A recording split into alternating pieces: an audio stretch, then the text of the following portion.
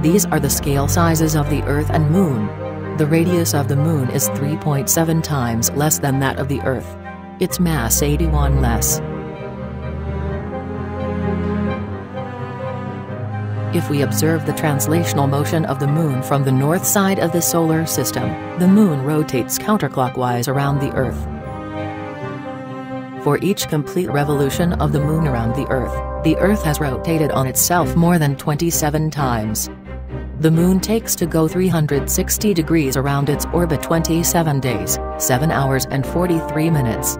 This cycle is called the Sidereal month. If we starting a movement in which the Sun, Moon and Earth are aligned, we consider a complete cycle of the phases of the Moon. When once started the movement, the three bodies retake its start position.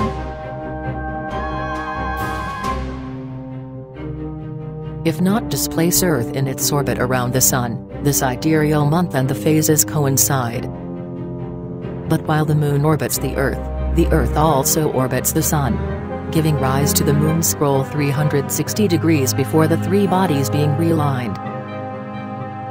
The Moon must travel more than 360 degrees so that the three bodies line up again and so fulfill the cycle of the phases of the Moon.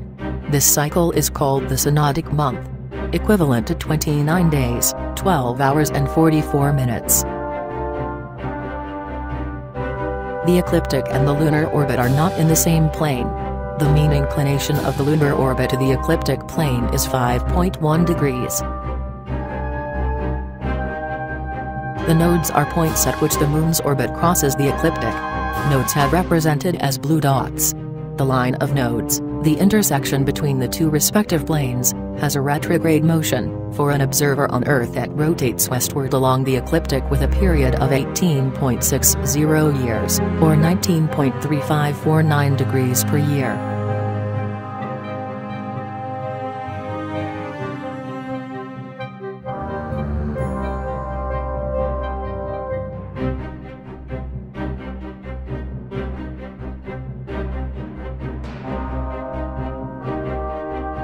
Lunar and solar eclipses can occur when the nodes align with the Sun, roughly every 173.3 days. The eclipse occurs when the Moon falls on a node aligned between Earth and Sun.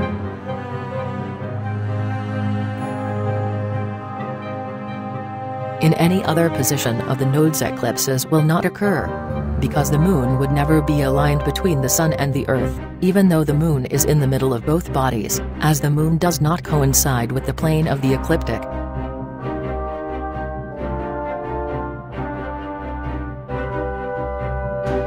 The translational and rotational periods of the Moon are the same. Moon therefore always offers the same hemisphere to an observer on Earth.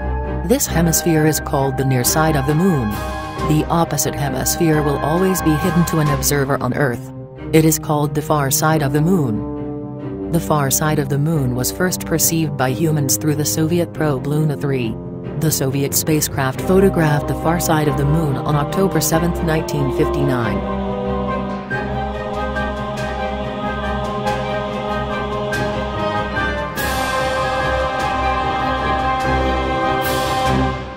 Five decades later, we know in detail the map of the far side of the Moon through the Grail mission by NASA. We will observe a complete cycle of the phases of the Moon. We will stand as an observer at the North Pole of the Earth. Let's start it in his new moon, where the Moon is aligned between the Sun and Earth. In this phase, all the far side of the Moon is illuminated by the Sun. His face visible remains in shadow. Is this the reason why we cannot see the Moon during this phase? To which is added that the Sun rays themselves hinder to the visibility. In this phase, the Moon is absent overnight. In the new moon phase may occur solar eclipses, but the likelihood of that happening is small due to the large distances between the bodies, and especially because the Moon-Earth plane is inclined to the Earth-Sun plane.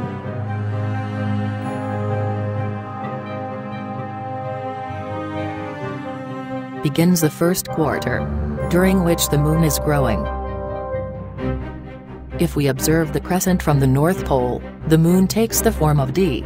However, if we go to the South Pole, the Moon takes the form of C.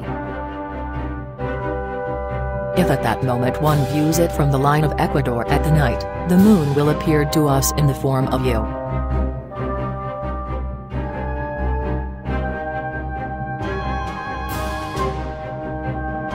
Between 14th and 15th day, the full moon appears. The Sun illuminates the whole near face of the Moon. From the South Pole we'll see a full moon reversed from how we've seen from the North Pole. The Sea of Tranquility and all other seas are presented flipped 180 degrees. At the midnight in equator, the full moon will be located at the zenith. If the observer looks up and turns upon himself may see the moon in any position. During the full moon the Earth is between the Sun and the Moon. If the right conditions are met can occur lunar eclipse. This phenomenon occurs when the shadow of the Earth darkens the surface of the Moon. This eclipse can last several hours.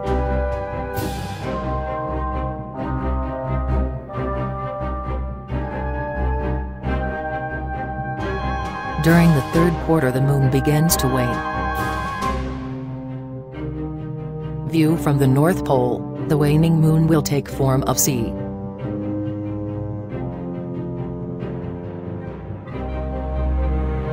Viewed from South Pole it will take the form of a D.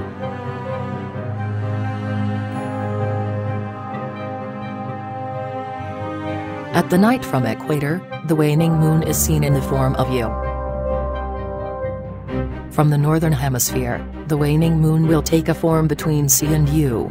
The trend one form or another will depend on the latitude and time of year in which we find ourselves.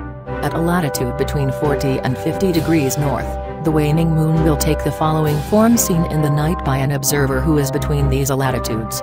These are latitudes corresponding to most of the European countries, northern United States, North Korea and northern Japan. In the southern hemisphere at a latitude of between 10 to 30 degrees we see this other waning moon. This latitude corresponds to much of the South American countries in southern Africa, and northern and central Australia. The shape of the waning moon is between a D and a U, with a tendency toward a U, because we are not far from Ecuador. Ended our journey in the last quarter waning. End the cycle giving way to the new moon again.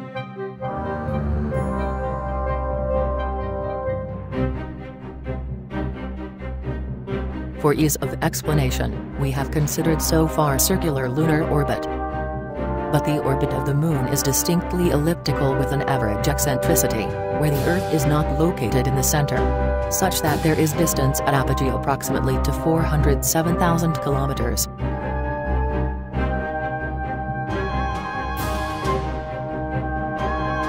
And distance at perigee equivalent to 357,000 kilometers.